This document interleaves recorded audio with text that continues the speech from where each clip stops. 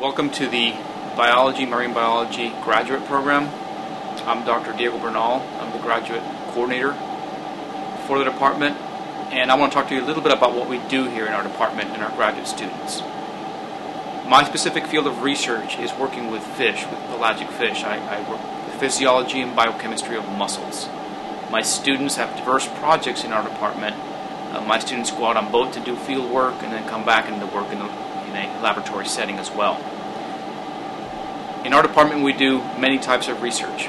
Faculty in our department are involved in working, for example, on behavior of marine mammals such as dolphins in southern Australia, and working with birds off the Galapagos. Other members of our department work with terrestrial plants and coastal ecology, on crabs for example.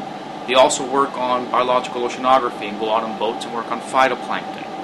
Other members of our faculty work on immunology in fish, and we are a really diverse faculty as far as our interests go.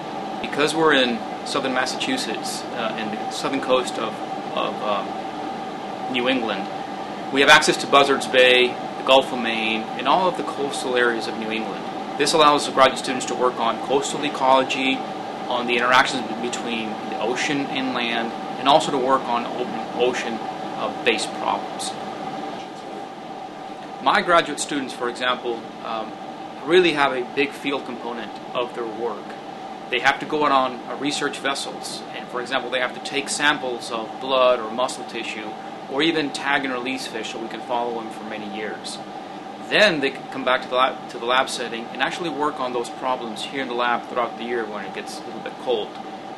So we kind of mix both field and lab work. This situation is not unique to me, but other faculty have the same scenario for their work, and their graduate students both go out in the field and come back and work in the laboratory. During the last couple of years, our department has grown in the number of research faculty, and we're now taking a new direction and involving a lot of our time into research that involves our graduate students. The idea for our graduate program is to get students heavily involved in the research program and to really increase their academic skills so that they can get hands-on experience while getting really a very fundamental understanding of science. I encourage you to go to our website and search through all our content. Look at all our faculty with great detail so you can find somebody that matches your interest. I then encourage you to contact those faculty so you can establish communication with them and see what they're doing, what their students are doing, and what potential programs they're going to start doing. Some of the benefits of being a graduate student in our department is that we really have a lot of interactions with our students. That is to say, faculty and graduate students are really working hand in hand in their projects.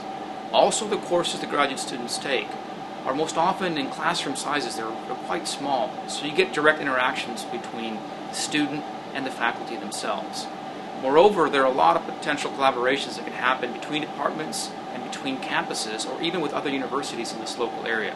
So it's not uncommon that our faculty undergo collaborative research that involves their graduate students as well. Many of our graduate students come from across the country, and some come from around the world. We really look to have students that have a very solid understanding of biology. We then want to take our graduate students and their biological knowledge and then expand on that throughout the graduate program. That is, we want to make sure that we have students come in as true biologists, and then we expand them and specialize them in the particular field that they will work in with their advisor.